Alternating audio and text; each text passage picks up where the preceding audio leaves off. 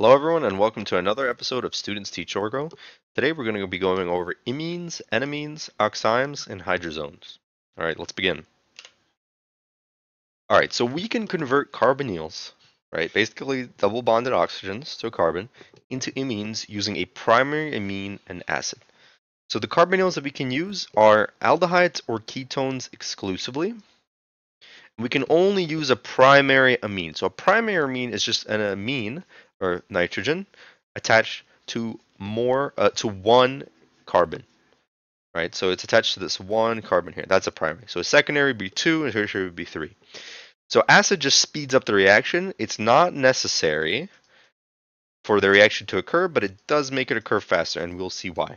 But we form this double bonded structure known as an imine.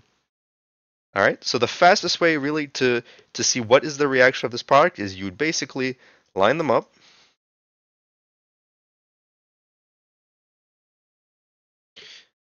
Eliminate the oxygen, connect these to the nitrogen, and eliminate the hydrogens until you get zero formal charge. Okay, hopefully that makes sense. All right, let's go over the mechanism. All right, so we can use the acronym PATED generally for imine formation mechanism, and you'll see that in this whole unit we can use this acronym almost everywhere. Acetal formation, certain reactions with carboxylic acids, this is a very common type of mechanism. Bonification, etc. So we always protonate at first, and we attack. So the PA are the easiest. Protonate, attack.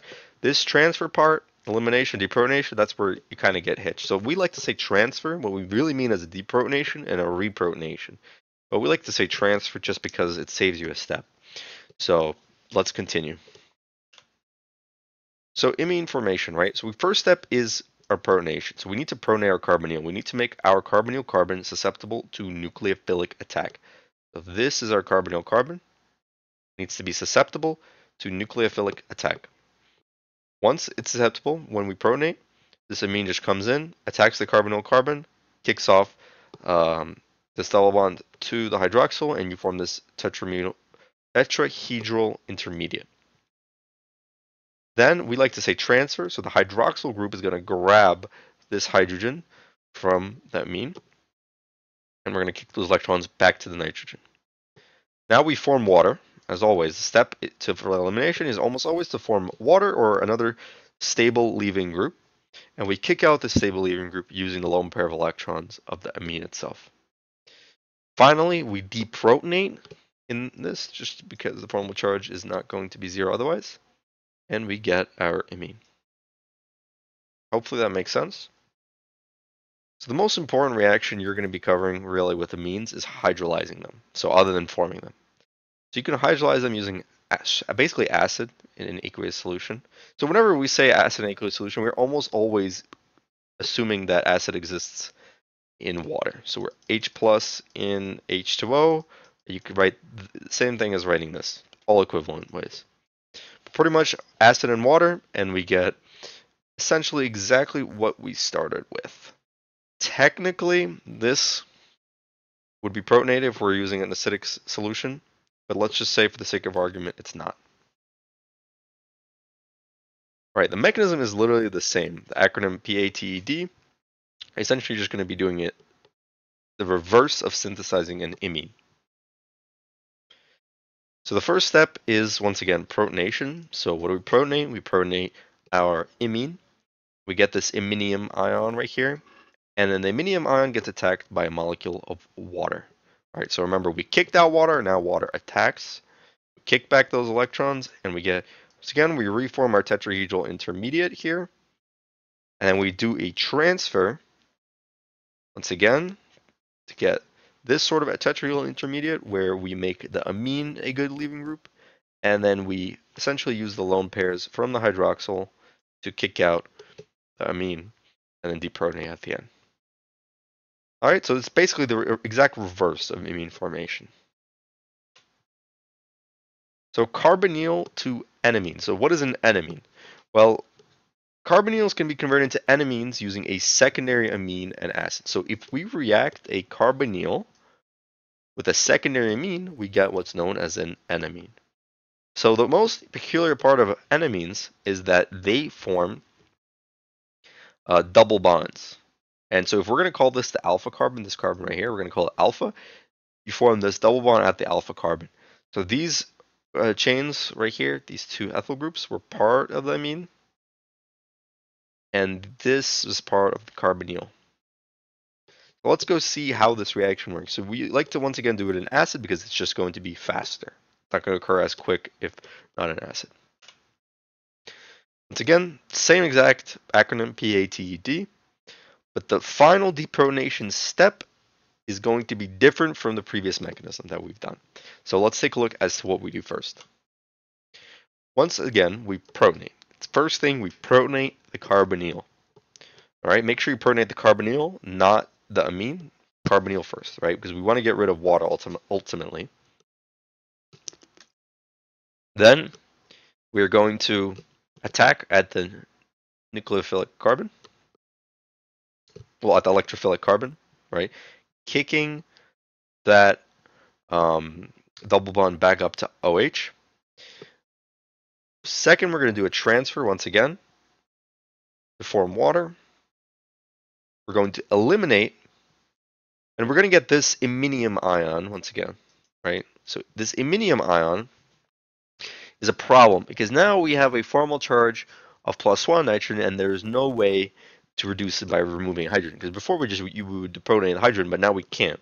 So then we need to get the next available hydrogen, which is going to be the alpha, the hydrogen on the alpha carbon. Okay.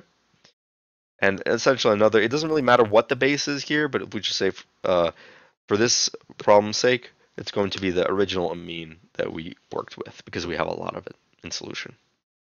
All right. Let's go over exactly what an oxime is. So carbonyls can be converted into oximes. We basically use hydroxylamine and an acid. So once again, the acid just makes the reaction go by faster, right?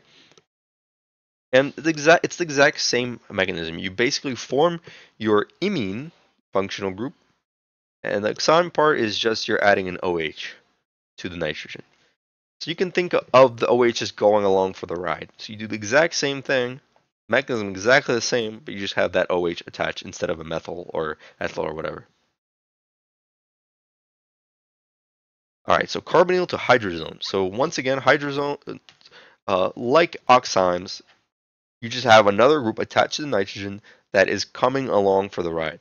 So you start with an aldehyde or ketone, and you use hydrazine, and you get hydrazone. So you get your imine right here.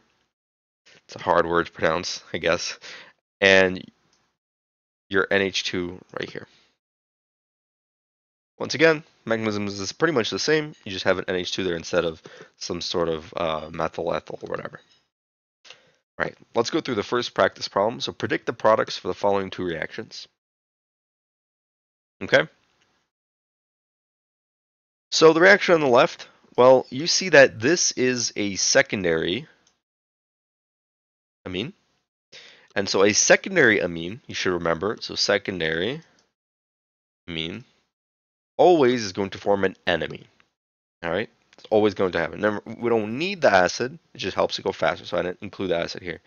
We form an enamine. So you need to remember that originally the enamine would form as a double bond here, right, in the iminium ion, and then the alpha hydrogen, the hydrogen on the alpha carbon, right, so in this case we could say this is alpha, fortunately it's symmetrical, is going to get eliminated. So we got rid of that hydrogen. Okay, so hopefully that makes sense as to why we don't see the double bond here, but rather down here. Next. On this right side, it's pretty straightforward. We form an imine just because this is a primary amine. Right? There's just one carbon attached to it. All right, let's continue. Predict the products.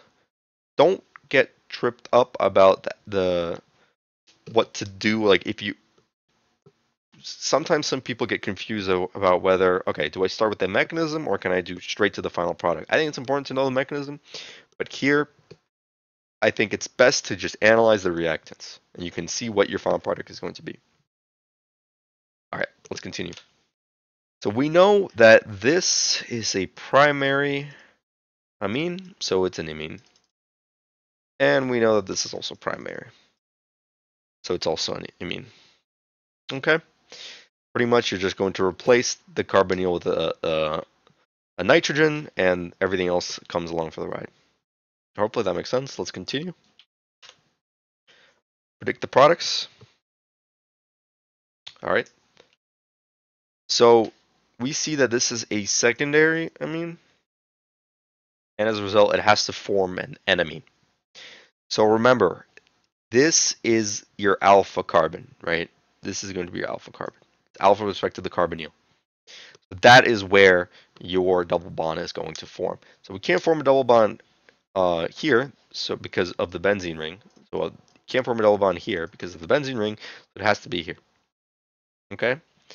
And on the right side, once again, so it's alpha carbon. You form double bond here, and we always form. In this case, my note is saying that we form it on, even though we're forming the less substitute alkene, that is going to be the dominant product. Once again, because of how enamine formation works, right? It's alpha carbon is where you're going to form that double bond. Okay, please predict the product.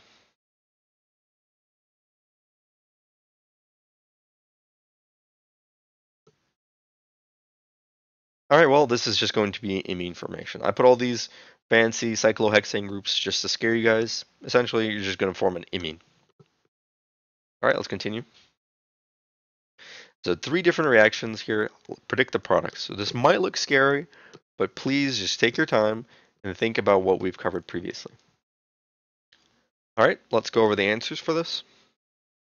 So here we have an imine. We're going to hydrolyze this imine. So we know that, all right, so this was our original amine, and we essentially just removed the carbonyl. So this is what our starting product is. Going down here, once again, it's the similar aspect, except it's an enamine. So remember, the enamine forms from the carbonyl, like the alpha carbon, right, relative to the carbonyl carbon. That is where we're going to depronate. So it's going to be the one next door, right, the one that's attached to the nitrogen. This is going to be your carbonyl carbon.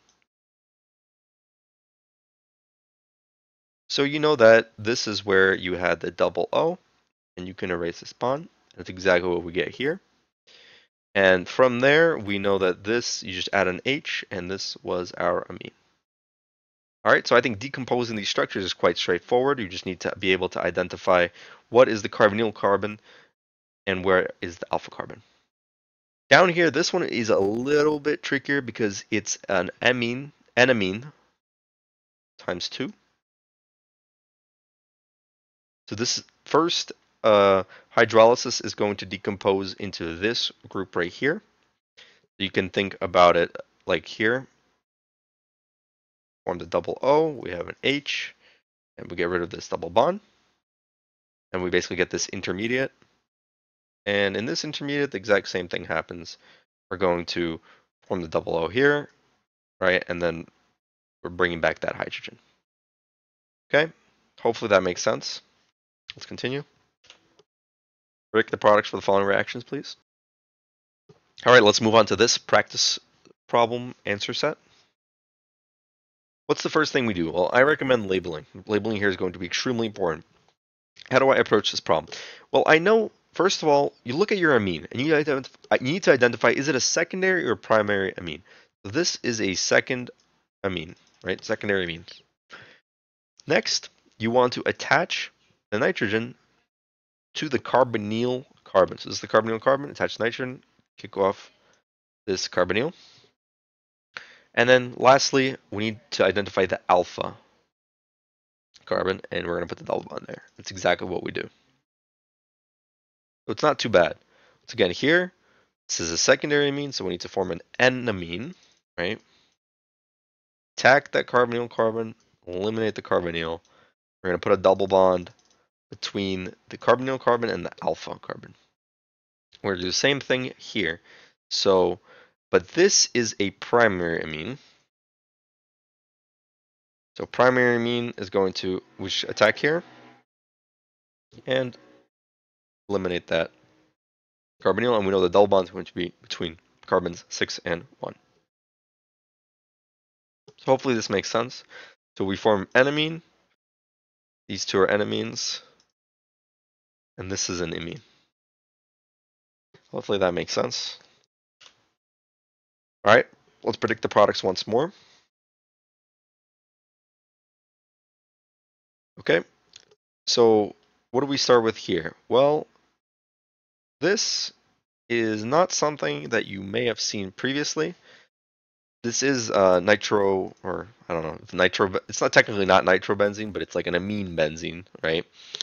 And it's still one carbon though, so it's still considered a primary amine. Even though it's attached to a phenyl group, it's still considered a primary amine. So we form an imine. Nothing tricky there. And what is this? Well, we form a hydrazone. So this is this hydrazine group, and we form the hydrazone. And pretty much this group just goes along. This goes along for the ride. You form like this imine type functional group here, and then the rest goes on for the ride. Hopefully that makes sense. All right, practice problem number 8. Last practice problem. Can enamines undergo geometrical isomerism? Basically, cis or trans isomerism, right? This is what I mean by geometrical isomerism. If so, which one do you think is more stable? So take a minute, see which molecule is which type of isomer, and let me know what you think. All right, let's go over the answer. So what we do here first is we need to identify which type of isomer is it. So this is E. How do I know that it's E? Well, draw the lone pairs. Lone pairs are always helpful. Pretend that this is just any other alkene. Pretend that this is a carbon. Ignore what this nitrogen is. Completely ignore it and just look out on each side of the double bond and see which group is larger than which. So this is going to be 1. Cyclohexane group is largest. This, by largest we mean larger molecular weight. This is going to be 2 on this side of the bond. This is going to be 2, and this is going to be 1. As you can see, the 1s are across, so we have E, and here you're going to have just the opposite. If I have 1, 2, 1, 2, they're going to be on the same side. Let's see. So Z is going to be less stable because, once again, we have this sort of steric strain that exists right here. This sort of overlap is not going to be favored. Just because here we have the ethyl and the methyl on the same side, but that is much more preferential than having the methyl and the cyclohexane on the same side, just because of that steric strain. All right, so hopefully you enjoy this video. We'll see you next one.